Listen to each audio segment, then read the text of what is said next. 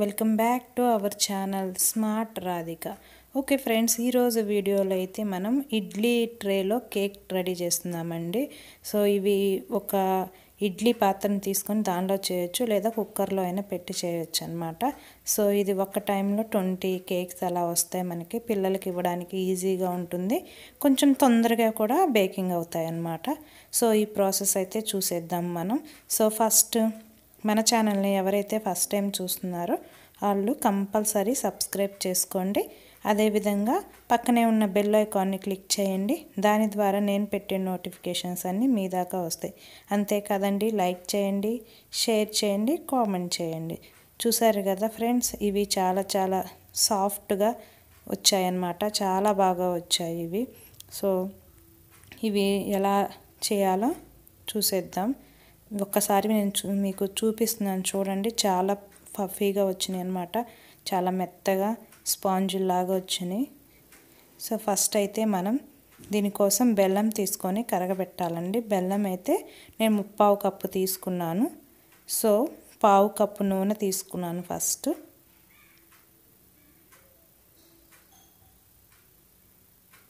1/2 cup పెరుగు తీసుకుంటున్నాను.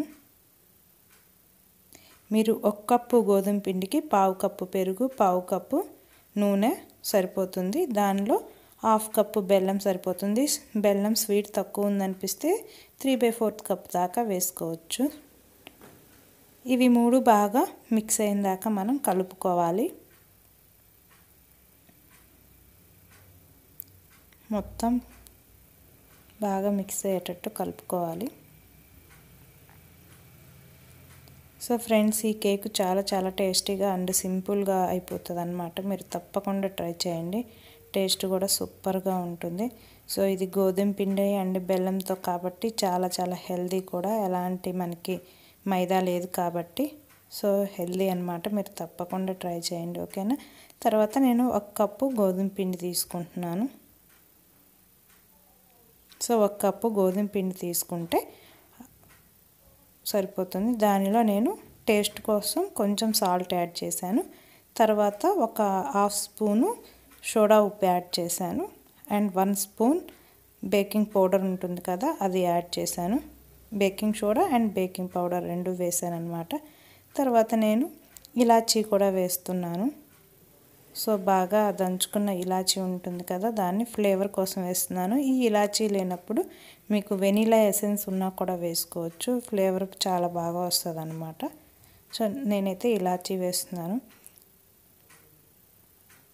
So అంతేనండి, ఇవన్నీ బాగా మిక్స్ చేసుకోవాలి మనం. సో ఇది మనందరికి తెలిసిన గోధుమ పిండి కేకే, కాకపోతే దీనిలో ఇది మనం ఇడ్లీ ట్రేలో చేస్తున్నాము, అంతే డిఫరెంట్గా.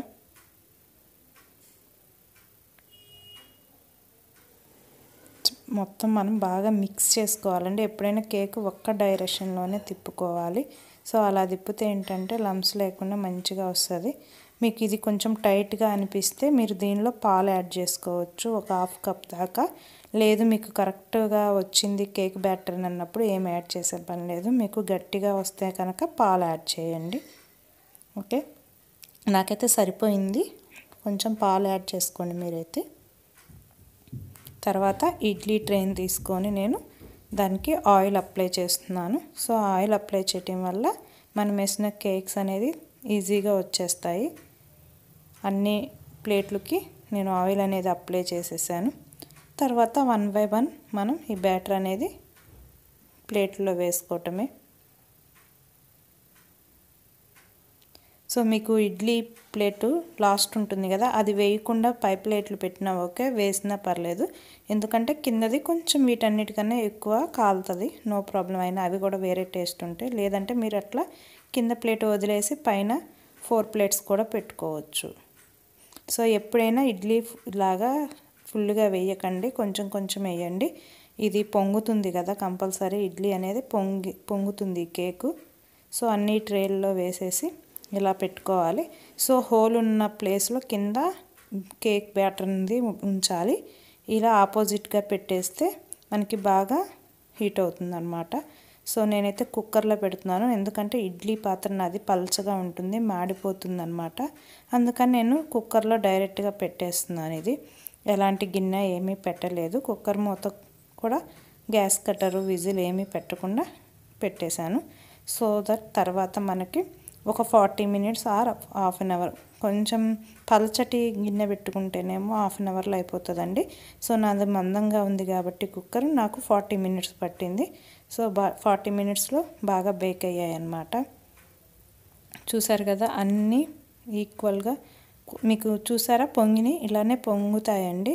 సో ఎక్కువ పిండి వేసి పొంగితే పైన ఉన్న ప్లేట్కి ఇట్లా అతుక్కుంటాయి అన్నమాట. అందుకే వేయొద్దని చెప్పాను. ఆ 4 అయితే కరెక్ట్ బాగా వచ్చినాయి. చూసారు కదా ఆ ఇడ్లీ ట్రీలో కొంచెం నేను కావాలని ఎక్కువ వేసాను, పిండి కొంచెం ఉందని చెప్పేసి, అందుకని అది అట్లా వచ్చినాయి అన్నమాట. చూసారు కదా ఈజీగా కూడా మనం తీయొచ్చు వీటిని, చాలా ఈజీగా వస్తున్నాయి చూడండి. సో అచ్చం ఇడ్లీలాగే ఉన్నాయి కదా, కలర్ఫుల్ ఇడ్లీలాగా ఉన్నాయి కదా, కానీ ఇది కేక్ అన్నమాట. సో ఇలా ఈజీగా ఒక 20-25 వస్తాయి. వచ్చిన వాటిని చక్కగా గిన్నెలో పెట్టుకొని పిల్లలకి ఇస్తూ ఉండొచ్చు.